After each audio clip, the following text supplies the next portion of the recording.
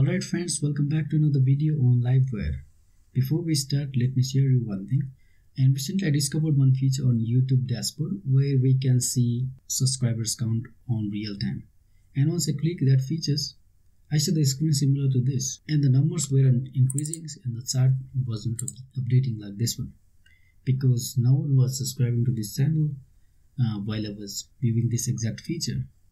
And later I thought, why not make the exact features with Livewire and see how it will look if lots of people are subscribing to this channel. So I did the same. So let me show you how it will look if lots of people are subscribing to this channel. So now let me refresh the page, and then this is updating on real time, and this chart is also updating on real time. See how cool this is. So if you haven't subscribed yet, go ahead and subscribe to this channel for amazing videos like this. And in this video for charts, we'll be using Apex chart, and then for this pulse animation we'll be using Animate Css, and for the real-time functionality we'll be using wire pull functionality of Livewire. So let's get started. Okay, let's start by creating the component first. So let's do PHP artisan make Livewire. Let's give it a name called analytics. Now let's create a route. So let me go to route/admin.php file, and over here let's define a route, get route analytics, and the component is analytics class analytics. Okay, let's import this class. And it got imported. Now if we visit that URL, let's say admin/analytics, and we see this page, but actually we don't want to see this page. We'll be using a different layout. So for that, let's create a different layout. So to create a layout, let me go to resources, views, layouts, and let me give it a name called Realtime.play.php. And I have already created the design using Untitled Chapter. So let me paste that over here. Okay, so now let's modify this. We have already installed Livewire styles and then Livewire scripts. So let me remove this from here, and let's add a slot. Okay, so and then let me go to analytics.blade.php file, and then let me paste it here, and then let me go back to the browser and refresh the page. We see this. Actually we don't want to use this layout, so to fix this, let me go to analytics component class, and over here we can do layout, and the layout is inside of layouts.realtime. We'll be using this layout. Fix this, and it got fixed, and we see this design. This is fine. So now let's start by adding chart over here. So let me go to Apex chart, and let's install the chart first. Let me copy this from here, and let me paste it over here. Okay,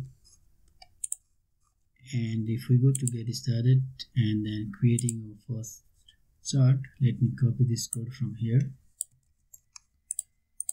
Let me go back to blade file, and over here let's do push to the stack called yes, and push, and let me paste that inside of a script tag. Okay, fine. I have already created that div with ID of chart, so let me save this and go back and refresh the page, and then this is not working. So let me go back to main layouts file, and then let's add the stack called JS. Okay, let me refresh this, and this is working perfect. So now let's change this height because this is too big. So let's change that height. So let me go to analytics blade.php file, and over here let's add another property called height, and then let's do 250 pixel, and this looks good. Now let's make this dynamic, so let's do that. For this, let's go to analytics component class, and then over here let's define a public property. Let's say public and then days. Okay. Actually I want to display like June 14, June 15, June 16 to like June 24. So let's do that. Let me create a mount method over here, and over here we can say this days equals to, let's create a collection of range from 13 to 24, and let's map over these numbers.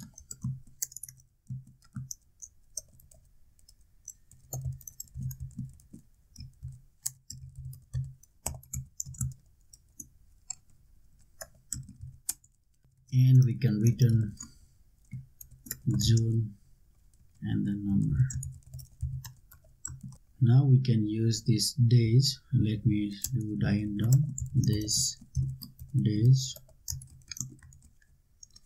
and we got the array of June 13 to June 24. Okay, fine, perfect. Okay, fine. So we can use this variable in our analytics.blade.php file, and on categories let me remove this, and we can use the directory called JSON to use that variables in our JavaScript. So the variable name is days, right? Let me refresh it, and it got added over here, which is perfect. Now over here it is saying sales, so instead of sales let's change this to subscribers, and let's change these numbers as well.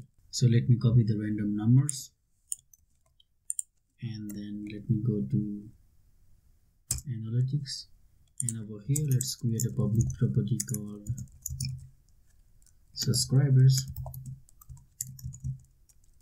and paste it over here, and let's use these variables in our blade file. So let me go to analytics.blade.php, and over here let's remove this and then use our variable that is subscribers.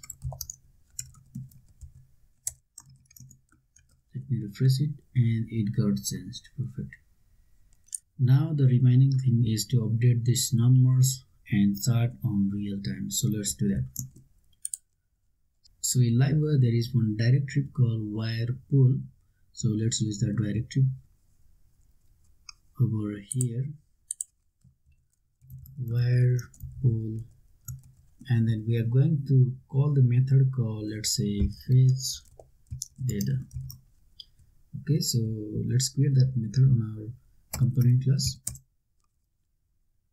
So the mount method called fetch data, and let me do die and dump here to show you. Let me save it, refresh it. Now on every 2 seconds this method is getting called. So if I remove this, it is called again. If I remove this, it is called again. Now let's create a public property called, let's say, recent subscribers. So over here we can do recent subscribers is, let's say, 556. Okay, let's use this variable in our blade file. Over here let's use recent subscribers. Okay, let me refresh it, and we are getting that value, and we can change this. Let me go to analytics component class, and over here let's do this recent subscribers plus equals 10. Let's add 10 on that recent subscribers. So now let me go back, refresh the page, and this will get updated every 2 seconds, and we are adding 10 on the current subscribers count, right? Which is perfect. But this graph got disappeared, so we need to fix that, and then we need to make that real time as well. So over here, let me comment this and let me create a variable called subscribers. Okay, so now we need to increase this last number, right? So to do that, let's do array replace, and we want to replace this subscribers array, and we want to replace to the specific index of 10, and on that number we will be doing this recent subscribers plus equals 10. Okay, now if I do dial down the subscribers, let's see what it will give. Now let me refresh the page, and we got 566. Perfect. Over here on this number we added 10, which is perfect. And then let's emit the event called, let's say, refresh chart. Let's do this, emit the event called refresh chart, and we will be passing data as well with the key of series data with the value of subscribers. Okay, now we need to listen for this event and then update our chart. So let's do that. Let me go to analytics.blade.php file, and over here let's do document add event listener. Let's listen for the Livewire load event, and once the Livewire is loaded, and over here we can listen for the event that we got fired from that method. So we can listen for that event using this dot on refresh, let's say refresh chart.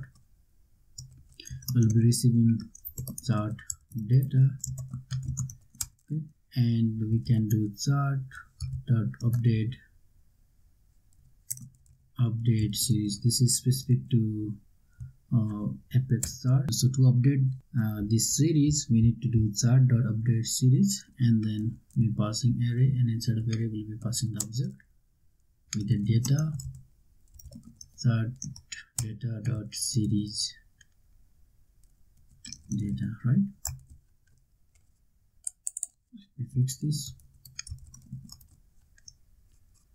Okay, let me go back. Here we are firing the event called refresh chart, and we are passing the key called series data with this value, and on our load file we are listening for that event, and we are receiving chart data, and we are updating the series using chart.update series, and we are passing the data as chart data.series data. Okay, and it will got changed over here. So now let me save this, go back and refresh the page. Let's see, yes, it is updating, right? It is perfect, but this is showing the animation every time, so let's disable that animation. So to disable that animations, we can do animations and enabled is false. Okay, let me go back, refresh the page, and it got disabled, and it is changing over here, which is perfect. And this number is also changing. Now let's make it more intuitive using animation as well. So let me go to this website, and over documentation over here, let's install this Animate Css. Let me go to realtime.below.php, which is the main layouts file. So over here, let me paste that. And for infinite animation, let me search for infinite. And over here, let me copy this one. Let me go to analytics.below.php file, and we'll be updating this. And let me change this. Instead of animate bounce, we'll be using animate pulse, and we'll need to add another class called animate infinite for infinite animation. Okay, so let me refresh the page. and we see this animated. Perfect. Let's animate this number as well. So let me copy the same thing from here and over here. Let me paste it. Let me refresh it, and this is working.